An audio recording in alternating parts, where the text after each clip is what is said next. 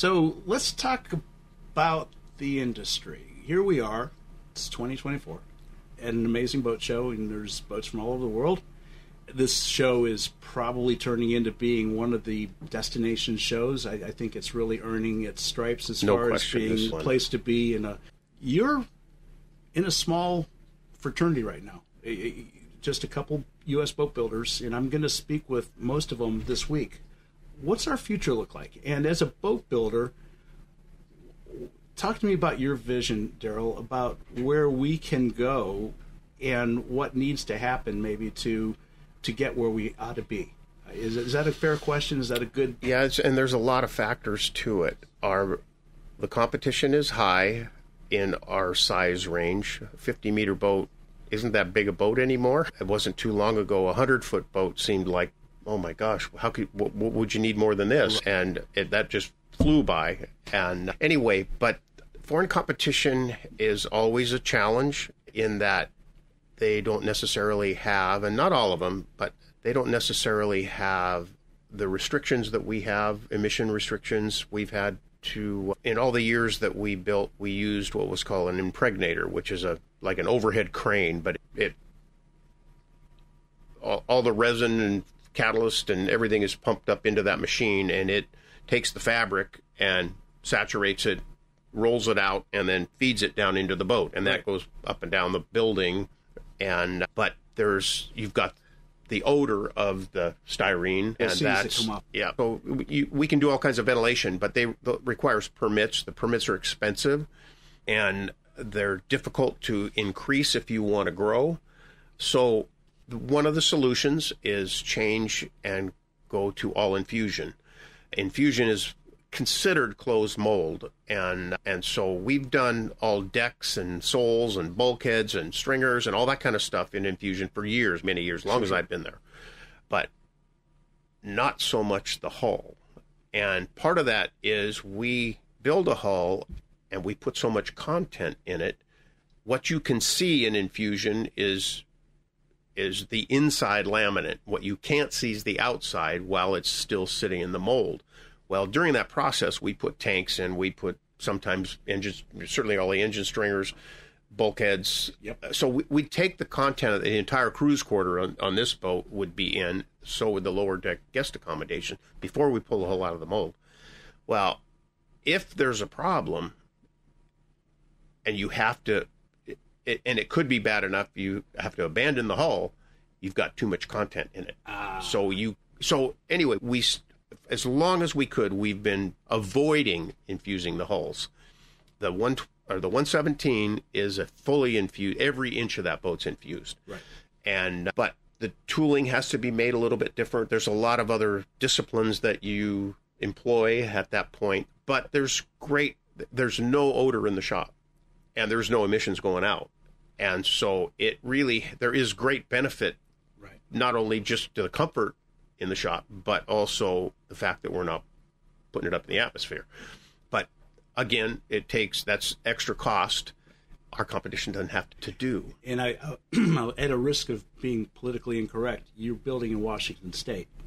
So coming from Florida, for instance, during the COVID crisis, that you guys were really burdened and restricted what you could do. In that, I also recognize that you're not a state that is currently very pro-business, so that doesn't help your cause much either, is it? I think we're like 47 worst state to do business in. Vermont, not particularly appealing. So, yeah, that's unfortunate because there's such a maritime heritage out there. Right. And to let that go away because of bureaucracy is unfortunate. Yes, I would agree. Bring this into the conversation. I was talking to Bert Fowles a little over a week ago, and he was talking about a frictionless owner's experience. I'm in the process of setting up a business myself right now where we're going to be bringing what I would describe as a concierge level ownership experience in management and such. And looking at it from the perspective of ship design and boat building, is there thought mindset that goes into future designs that either work towards that mindset of frictionless owner's experience, or enhanced crew experience, which I think then dovetails back to the owner's experience. You have a happy crew, you end up with a happy owner.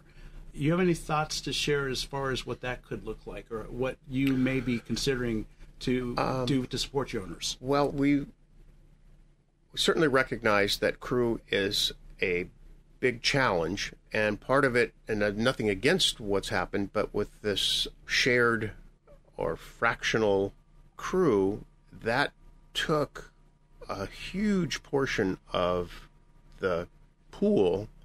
So a boat like this would maybe have 12 crew normally, including captain. Yep. But now they may have 24. They could, yeah. Because of the more and more going on rotation. Right. Yep. And it isn't necessarily that drastic, but it's close. Right. And so you diluted the pool tremendously. So the need, it's there. Right. And if you're a Jones Act boat, American flag, the pool's even smaller, shallower. That's correct. Yeah. And so that's a hurdle that every boat is going to struggle with. And I'm not saying it's a bad thing, but it's still a factor that has to be dealt with. Yeah. And so we have our business model on what we do is we design the boat, and very rarely do we change anything on the boat. And when I say that, interior-wise, it's a blank sheet of paper if somebody wants to go that way. But from the mechanical side, we try not to deviate from our standard, because these things go all over the world, and they're going to want support. Things are going to break. It's just, and so we want to be able to service them. We want to be able to have most of the pieces and parts in stock. And that's a huge problem today with the supply chain being as challenged as it is. My goodness, yeah. And am I allowed to brag a little bit about your support? Well, sure. What I mean by that is I going back to when we first, well, not when we first started doing business. We'd been doing business for a while, and I had flown out to Port Angeles to look at probably one of these boats. And you pulled me aside and say, Rick, you have a problem with a client that has a Nordland that's down somewhere in the south of where we were. I don't think it was all the way south to Port, or rather Westport, but you put me on one of your airplanes, or your airplane, and you flew me down to meet with that customer that day, and then flew me back up. And you did that. I was blown away by that, and it was because you felt it was important that we step up to the plate and take care of this customer, which we're, of course, willing to do. But the fact that you were willing to facilitate that, and it wasn't one of your boats, it was one of your competitors' boats, but it was a client that I think you had a lot of love and respect for. Mm-hmm.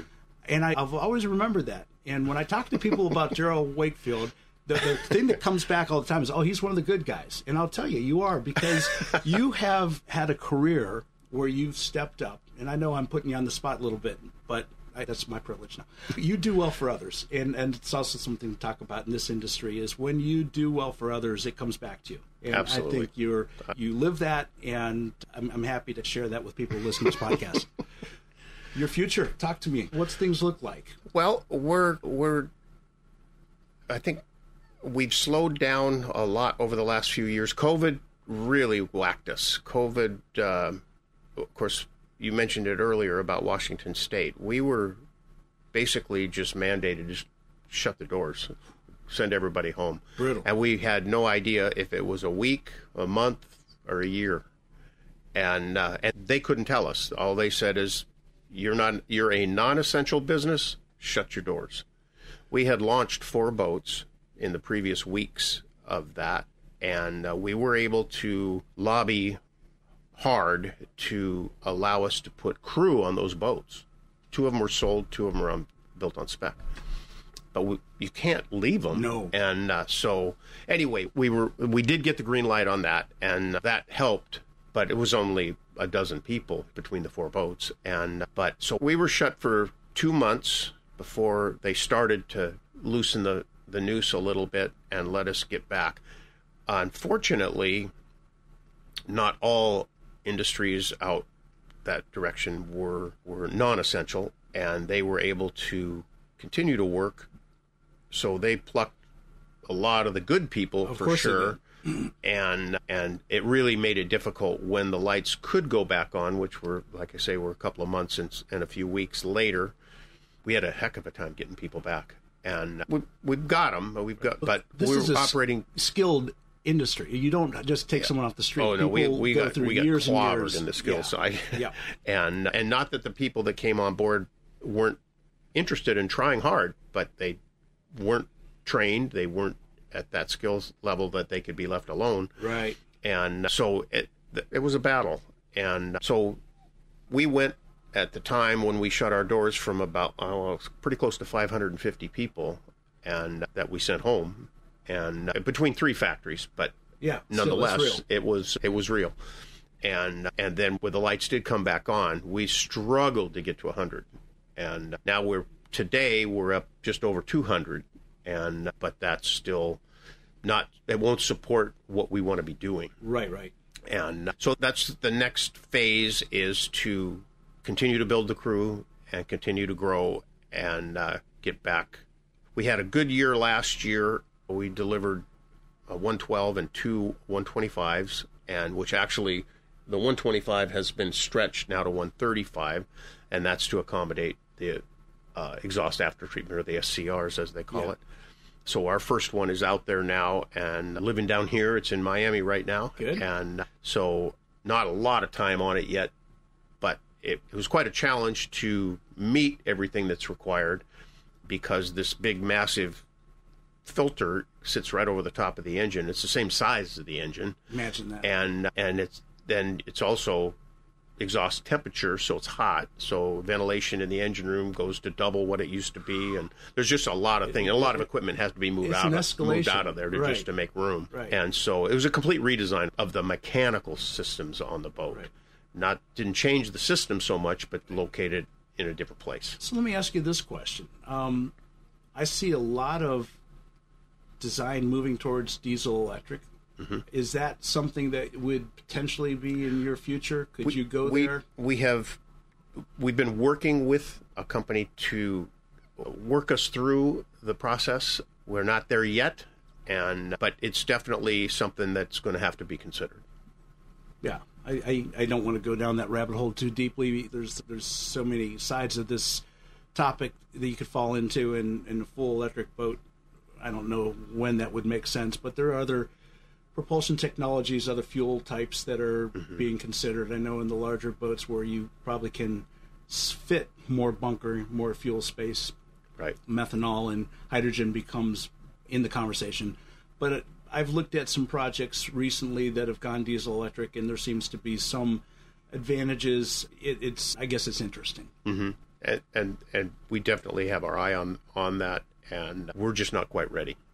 Well, until you've got it fully worked out, nobody's ready. It's and again, going back to what we're talking about, boat building being a low margin business, you've got to be able to scale that. It doesn't make sense to bring in a lot of new technologies that your clients, your potential buyers may or may not want, unless there's a clear direction that's going to open up a market, or it's going to bring in X number of sales type of thing. So it makes perfect sense. Well, this has been fantastic. I really thank you for sitting with me, Darryl.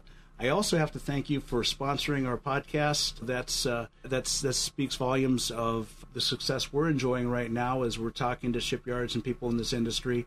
We're happy to share the Westport logo and tell people that you guys are the good guys. You build great boats. You stand behind the boats you build. You've got a wonderful legacy. You've been a wonderful friend in this industry, and I look forward to our next decade plus working together at some level.